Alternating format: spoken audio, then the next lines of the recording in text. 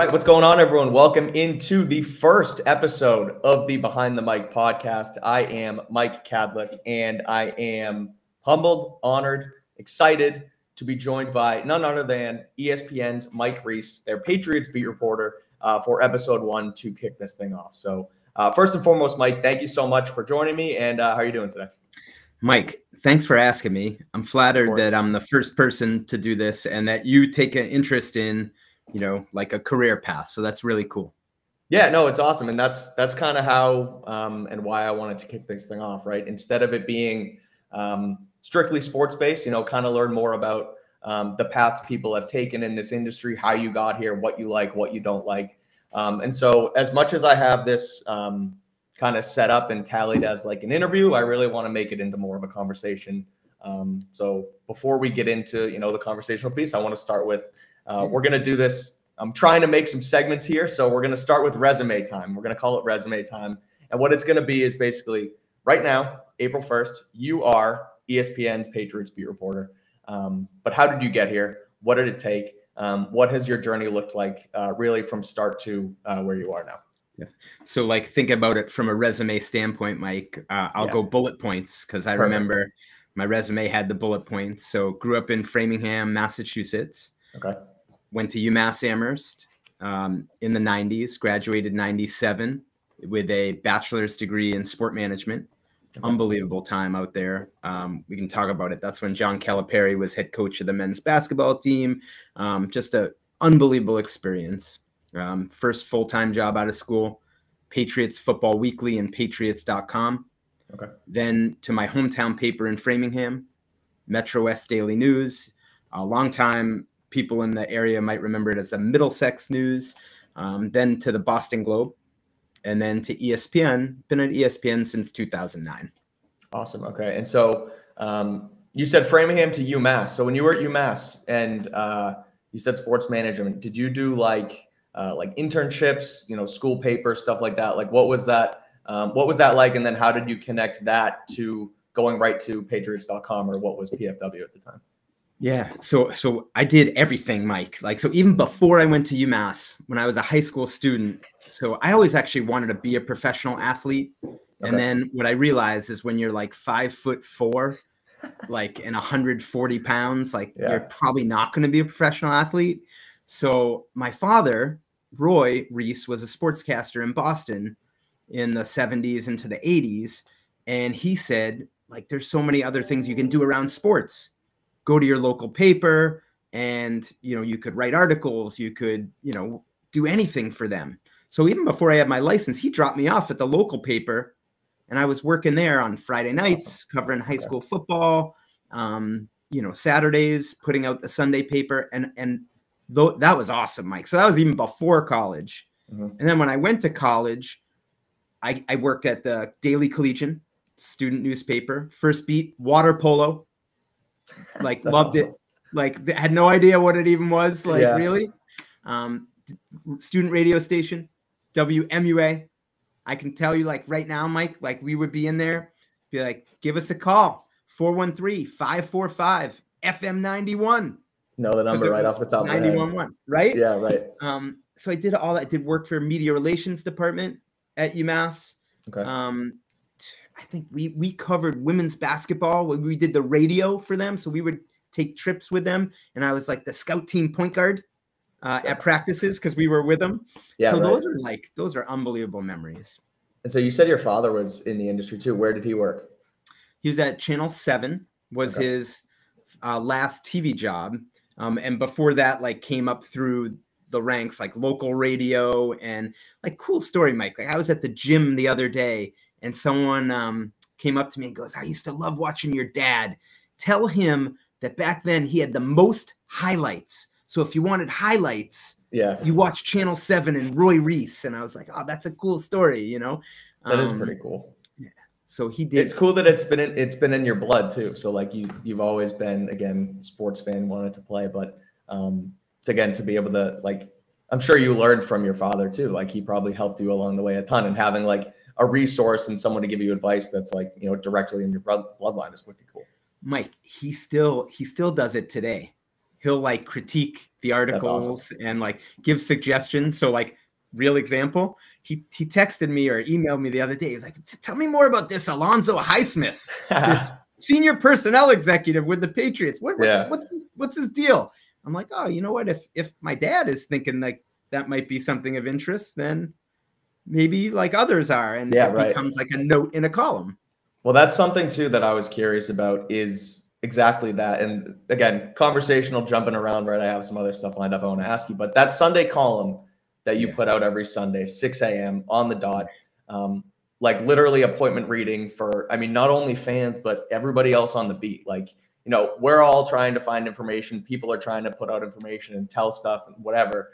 But everybody, it seems, goes to that on Sunday morning. Like I literally roll out of bed on Sundays, and the first thing I do is look up Mike Reiss and find out, you know, what's going on. So like, how does that get put together? If you could just sort of do a broad stroke of like how it gets put together, what you put into it, and also how it feels to kind of be that, you know, center of information on a weekly basis for everybody. Like that must be super cool and kind of, I don't know. I'm curious about it. Yeah, Mike, it's really kind of you to say it.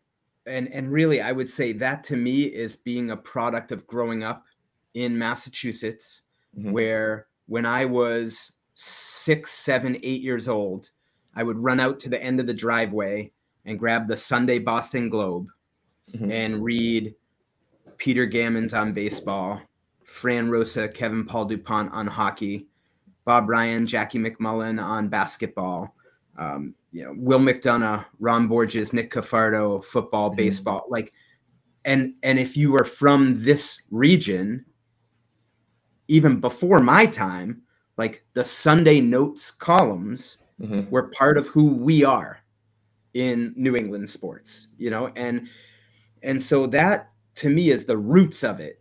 And when I was at the Globe, it was like I felt like it was such an honor to even have that space.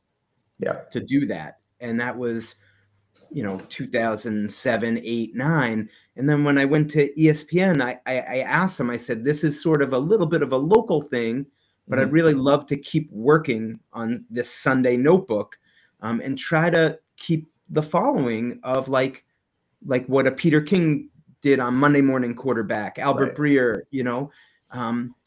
And so that's sort of that's the guts of it, Mike. Does that make sense? Yeah. Oh, 100%. And I think that's, again, it gives like, I mean, even with, you know, doing podcasts or writing things, and again, starting this, I know this is episode 1, but it kind of feels like it's, you need to keep sort of a regimented schedule so people know what's coming at the time, and then they just get into it like second half. Or like, it's like, again, that's the first thing people do on Sundays is look to that. And then when it's not there, people don't know to look to it, and then it kind of falls off, right? And so to have, again, have that consistency, I feel like is something that keeps an audience too. So it really is like something that, you know, like I said, not only fans, but people, you know, colleagues like go to every single Sunday. So it's, you know, it's an important piece, and people write off and everything like that. So that's it's interesting on how that's come together. And so still speaking, or sort of connecting that to your work at ESPN, something that I've noticed with you, and everybody's noticed, but like you're always first to the party, whether it's at a training camp practice, whether it's at the game, you know, the press box picture, whether it was last week at the owners' meetings, an hour and a half before Gerard Mayo's press conference, you have the first picture on social. Like, here we go.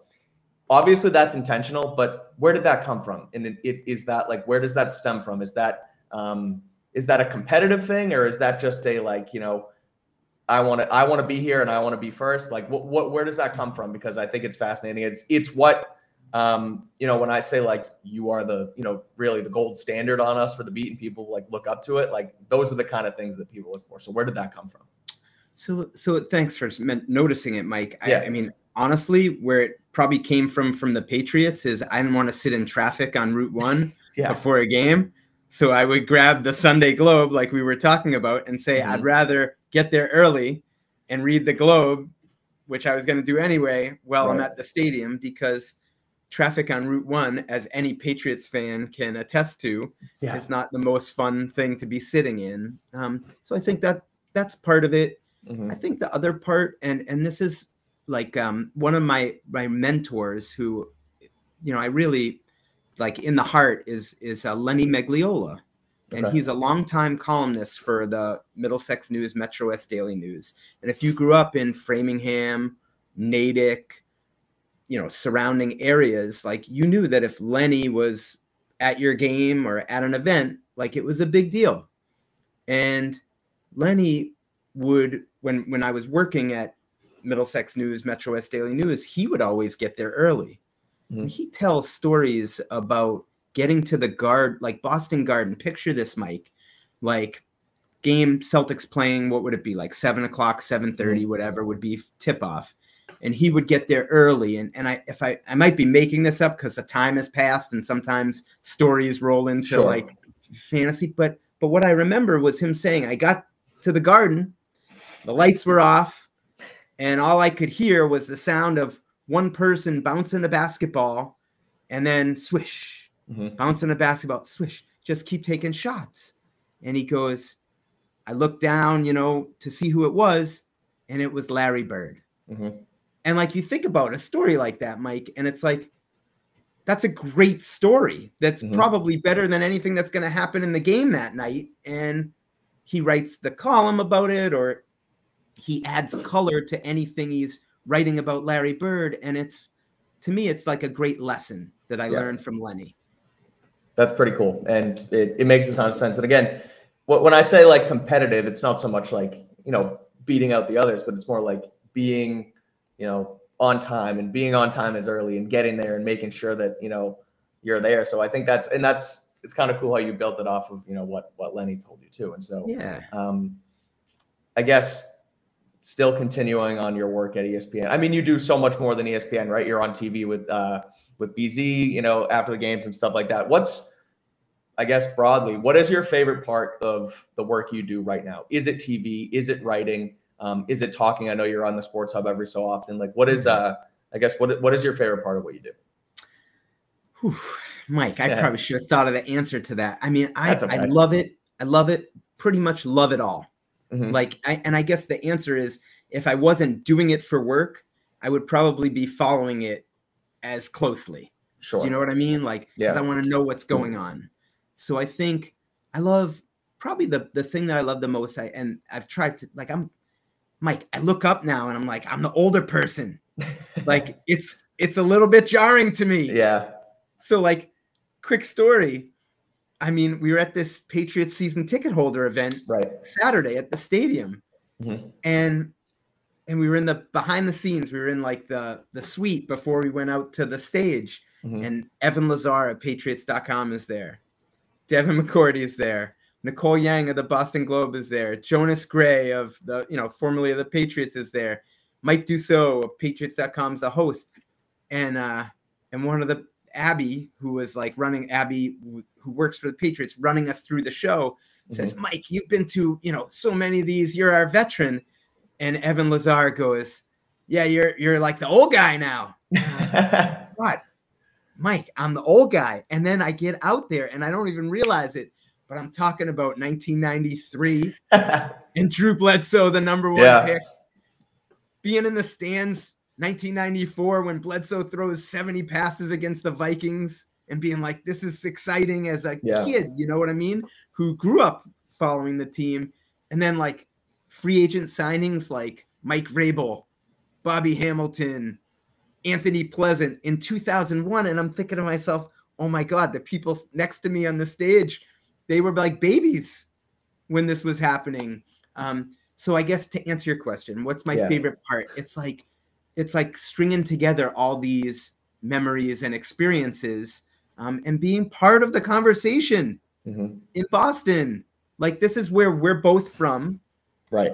Sports matter here. Like, it's part of who we are. It's the fabric of, right? It's like, and one of the things I want to get to in our closing segment is, I'm not going to spoil it, but it's like, I wanted to ask, like, growing up as a sports fan, or what else but like being from around here, like, especially, I don't know, I feel like sometimes it's all it is. Like, that's the news cycle. That's what's going on. Like, I don't think I don't think it's like that everywhere else. Like it's, there are like New York and Chicago, like it gets, sports get into the news cycle, and, you got the Bears and the Blackhawks and obviously the New York teams. But like, at least from my perspective, being 26 years old and growing up in the greatest, watching the greatest dynasty in sports history, like it is the fabric of what we do. It is why people, it's like, I always think of like playoff runs and being in school and being in high school, like whether it's spring, fall, or winter, like you wake up before you go to school, it's like, oh, nice, we have the Celtics tonight, or nice, we have the Bruins in game 4 tonight. And it's like, and it's like, it's just, I don't know. I feel like it turns into the sports calendar, and it's not like that everywhere else. So it's fun, and it's being on this side of it now. That's kind of why I wanted to start this whole thing, because it's cool. It's fun. It's interesting to be on like the storytelling side of the aisle. Definitely. And like, I think as I think about the answer to the question, like, how would I answer that? What's my favorite part?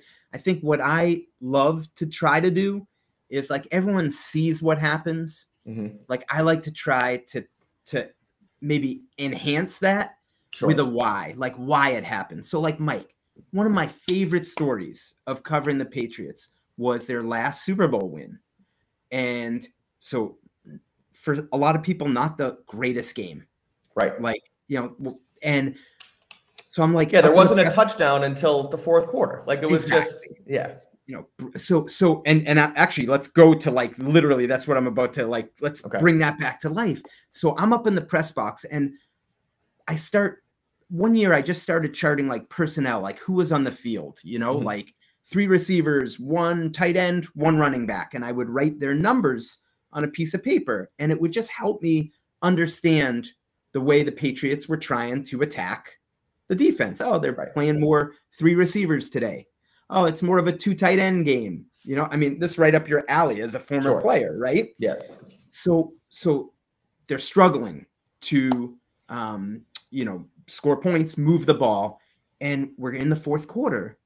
And Mike, for the first time, I'm writing down, it might have been the 54th play or whatever. 1 wide receiver, 2 tight ends, 1 fullback, 1 running back. It was the first time they used that personnel grouping in the Super Bowl. And they go, if I recall, empty with it. Mm-hmm. It's not a grouping you go empty with. That's a power grouping, right? They had, and I know you're going to get to it, but like James Devlin was the outside receiver at one point in this personnel. Yeah, Mike, you're on it. It gets me fired up talking about it. And that was the play that that Brady hit Gronk down the left seam to set up the only touchdown. And that moment for me lit me up, Mike, because I'm like, okay, everyone saw the play, but does everyone know that was the first time they went with that personnel grouping? And why did they do it? And so I go down on the field after that game, and I find Josh McDaniels, and he's like celebrating with his family, with players, all this stuff. And then I have to raise my voice because it's loud. Right. What made you go to that personnel grouping? And he grabs my shoulders and he goes, "You're crazy. You're the only person that would ask me that." Yep. We couldn't get them into their base defense. They were playing nickel and we couldn't move the ball. We had to try something. That's awesome. And I'm like, that's just like, so I guess to answer your question, it's a long answer to the question. No, that's great though. When you uncover like a nugget that in real time. And because honestly, and two, I'm watching the game at that point as a fan. I was in college. I was hanging out with my buddies watching the game. And so you see them put it together all of a sudden. But in the moment, we don't know why. We're just, hanging out, shooting the shit, like hanging out, watching football. Like, oh, the Patriots just won another freaking Super Bowl. And so eventually you come to find out, and I see 3, 4, 5 days later, or even that night, maybe people talking about this is how it happened. This is why, because they switched to this and they got their defense screwed up, and because Rex Burkhead is running whatever it was, right? And that's the whole thing. Yeah. For you to unhatch that as it's going on, like to hear it again, gives me chills. Like it's like holy, it like, fires me up. Yeah, you see, so again, right? Yeah, that's what I love. Like, so that's the grit to me. Like, and really, but it's in the spirit of you love the game, you love the competition, you love the strategy, but you really want to, like, you have this awesome fan base, Mike, that's in it, that wants to know more. Like, explain it to me. Tell me why. What's really going on? Like, that's really hard to do. Right. But it's like fun when you get something like that. It can be fun, and you can hear them talk about it a month or 3 months down the line in whatever 3 Games to Glory DVD they put out. But for you to have it that day and to be like, oh, I hatched this and I found it out. And again, to hear Josh grabbing you on the shoulders, like, I can't believe you figured it out. Like, that's a cool story. So, all right. As fun as that one was, let's try and see if you can give me your least favorite part of working in the industry. And again, it's kind of silly to ask and it's silly to say, but work is work, jobs are jobs. Like, what is one thing that's kind of a pain that, people might not understand, something that it's kind of hard to do? So, I mean, it's this is actually easy answer, Mike. Probably easier than the other question about your favorite part. You know? So been married since 2006. Like, greatest thing, have the greatest wife, and so appreciative of it. 2 kids, 15, going to be 12 on the youngest. And the hardest part is when you're trying to balance that, like family and a job that really, like, things can happen at any time. 100%. So on an animal safari at Walt Disney World, like, thankful to be there, right? Like, it's just to be there, and breaking news happens. And it's like, I don't even know, like, I'm in the middle of this animal safari, like, your phone's like going nuts, Mike. Like, like you're on vacation, but you're kind of not. Like, you gotta always be on. Sure. And I will say, like, ESPN's great. Like, they're like, you need to take your vacation, but like, there's certain times when, like, something happens that just elevates to a level that is that much greater, or you're loading up the minivan to go to the water park and Aaron Hernandez gets, arrested, just for an example. And it's like, you got to turn to your wife and kids and say, I'm so sorry. I need to go handle this. That doesn't feel great. You know what I mean, Mike? And so thankfully they're incredibly understanding. And, but those are the times that leave you sometimes with a pit in your stomach. Sure. What was the breaking news on the safari? Good. That was the one when Robert Kraft got in trouble down in Florida. Oh, okay. Gotcha. Okay. So that's definitely a pause the safari breaking news. So,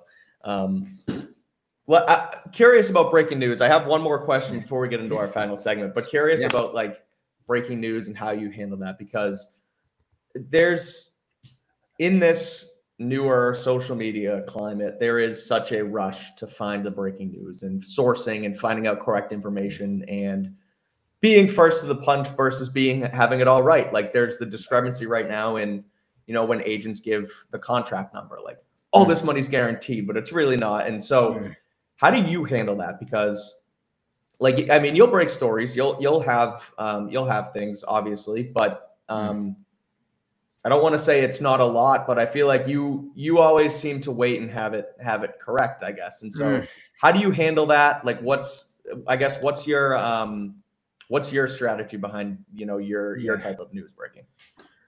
Because you'll even, and sorry to cut you off, but you'll even, like, I don't want to say sneak something into a Sunday news column, but you'll put something in there instead of just publishing it as per sources breaking news. Like yesterday, it was just, hey, this is what's going to happen with the Tom Brady thing.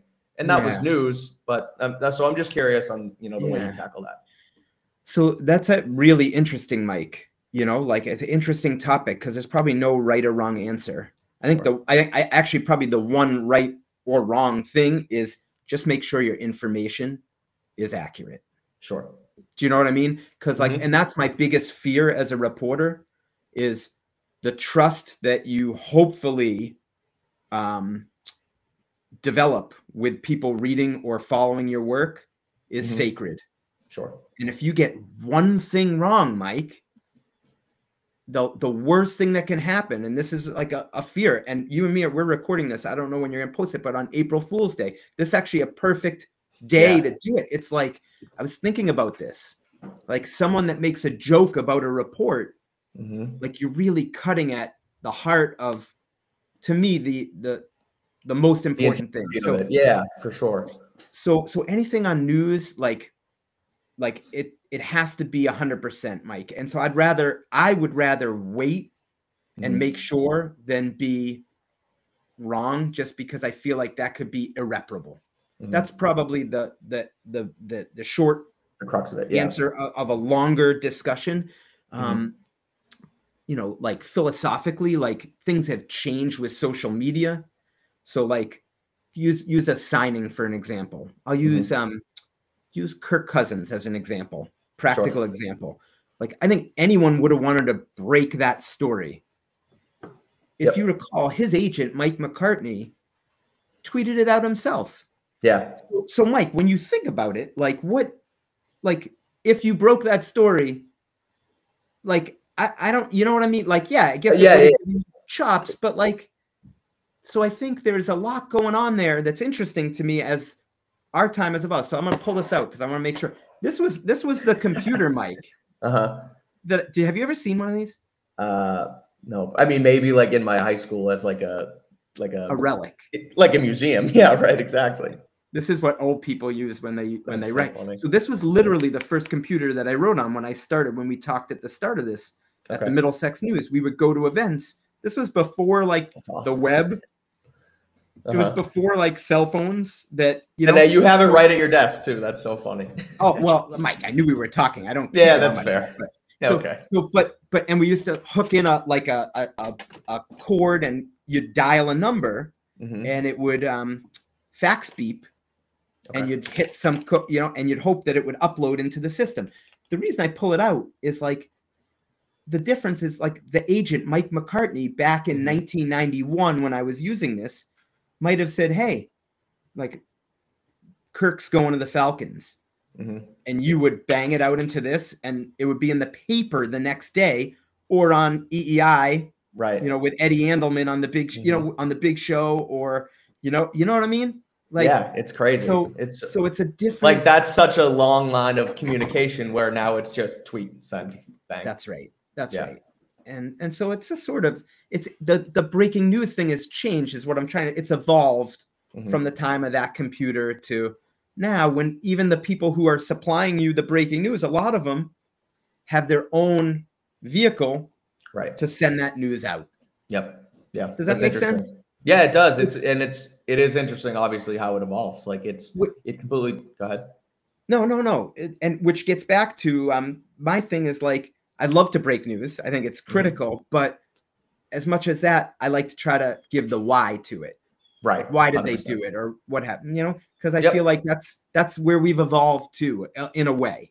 Yeah, and sometimes, like you said, that's more important, like the why, and having it be 100% correct, and having the contract details instead of just having the, the big picture number just to be first. Because not that anybody can be first, because it's obviously you're in the know, and it's I guess you're connected to it, but it's a race to, kind of seems like a race to nothing, because again, you said the agent could have tweeted it out just as well as any reporter. So and at the same time, Mike, like, not to sit here in judgment of anyone, because if you get those initial contract details and you can be the one reporting it, of course, you're going to report it.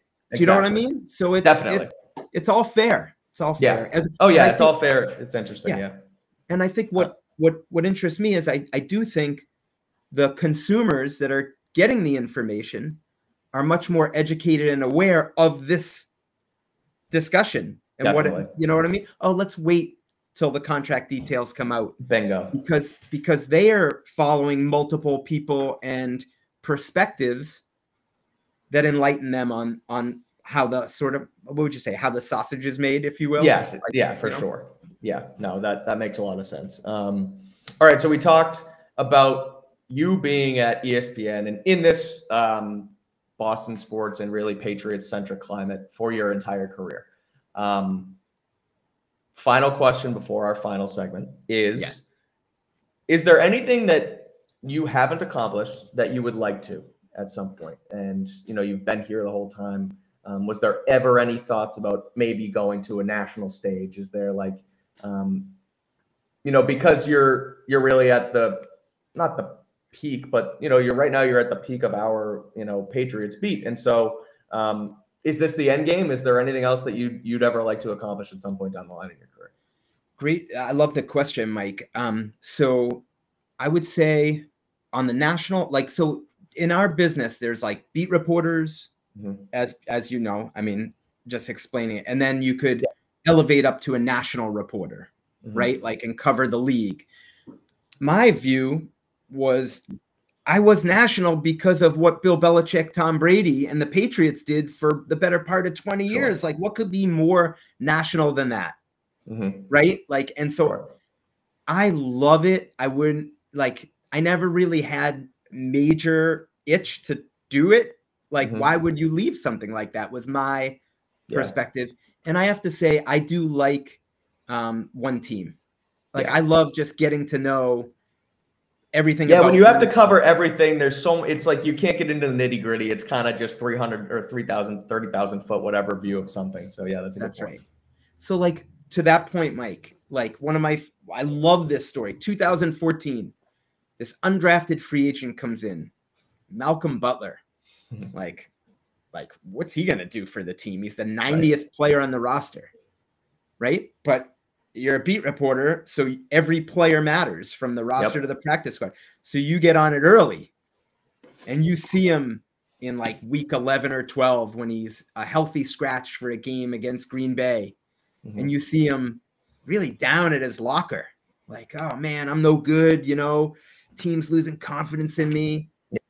And you sort of say, like, Malcolm, what are you talking about? Like, you're on the team. Like, your number might get called at some time. Like, get over, you know what I mean? Like, yeah, like, what are you so down about? You're still one of 53 right now. Like, exactly. But he really hard on himself. Sure. Then you get to the Super Bowl a couple years, like months later, right? And he saves the Super Bowl, and most of the country is like, who is that? But Mike, you were there because you're a beat reporter. If you were doing it at that time, you were there from day one. And like, I like that. You know who this guy is. Like, you've been around this guy in the locker room every day. You may know him on a first name basis, where on a national level, it's just who the hell was Malcolm Butler at this point? Like, nobody knew who he was. And again, at that time, I was still a fan and not in it. So like, again, being a fan, I knew who he was, but you don't think that he's going to be in that situation at that time. So that's a good point. That's interesting. So along those lines, I don't know why my answers get so long. I get so excited to just talk about this stuff. That's why we're here. That's why I set a time limit. That's what this podcast is, and this is why this is perfect to be our first guest. So I love my wife and kids, and being like present and a dad and a husband is like super important to me, Mike. So between that and the job, like, I love the setup. I think what I look for, like, is like to just keep challenging myself. You know what I mean? Like, I want to feel like there's things within the structure that help, that I want to keep growing. And that's the stuff, like, I think you asked, like, what do you still want to accomplish? Like, what I want to keep like growing. Yeah. Like, I don't want to like get to the point where I'm stagnant. Like, right. Exactly. It's a good answer. It's fascinating. This has been awesome. So I appreciate you being here and doing this, because again, like you said, like, getting caught up in the weeds of the conversations and continuing to dig, like, that's why I wanted to start this. That's the reason that, again, behind the mic, find out who's behind the mic. It's convenient that my name's Mike and your name's Mike, and it works out for, for marketing purposes. But again, that's why we're here. So I appreciate you peeling back the curtain. Before I get you out of here, trying to make it podcasty and do it segmented. So we're going to do fast 5 to finish. And what that is 5 rapid fire questions. Some have to do with sports, some kind of don't. But let's go. Rapid fire, fast 5 to finish. So number 1, what is your favorite thing to do outside of sports? Go to live concerts and sit really close. So I'm like close to the front row, Mike. That is, and this is supposed to be rapid fire, but famously, you and Rich Shirton-Lieb a couple months ago, whenever it was at that concert, that was some of the best viral local Boston viral stuff ever. That was amazing. So picture you with your head and your mouth open. That was great. So Mike, all right, number 2. Go ahead. Wait, before you go, just what I love about it is the energy, the life, and everyone there is like together. It's one of the Mhm. only places I feel like everyone just leaves everything behind. Yeah. And it's just in pure enjoyment. Yep. All right. Number 2, most memorable moment of your sports media career so far. I would say covering Super Bowls. Okay. Like that's the Anyone pinnacle. specific? Is there one at the top?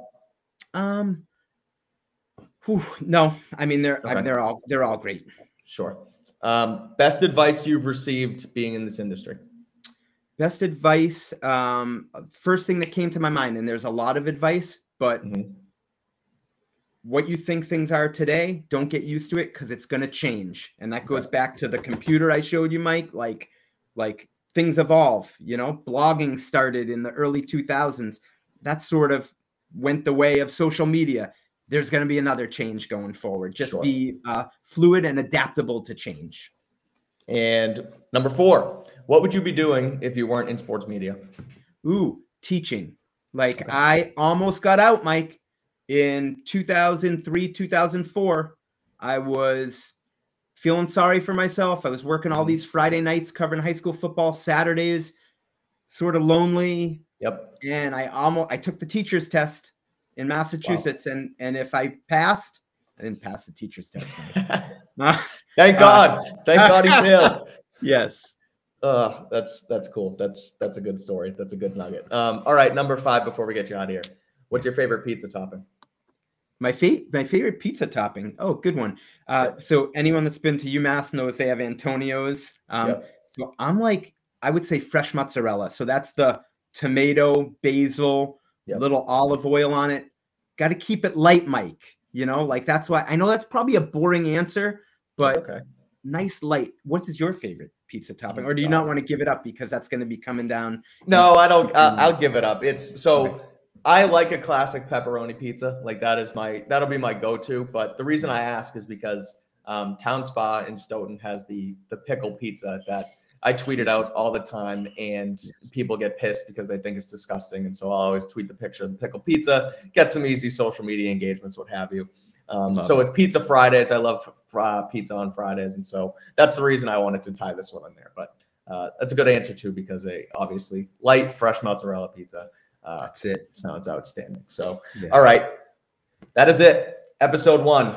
Mike Reiss, thank you so much for joining me. I really do appreciate it. This was a fascinating conversation. You are, like I said, truly the standard, especially for Patriots beat reporters. So thank you so much for joining me and coming on today. Mike, super flattered that you asked me. I really enjoyed the conversation. Yeah, of course. So that's it for episode 1, everyone. Thank you for tuning in. We'll be back next week trying to do this thing on a weekly basis. So make sure to follow along on social at Behind Mike Pod on Twitter, Instagram, YouTube, and subscribe wherever you got your podcast to the Behind the Mike podcast. And again, thanks for tuning in, and we will see you next time.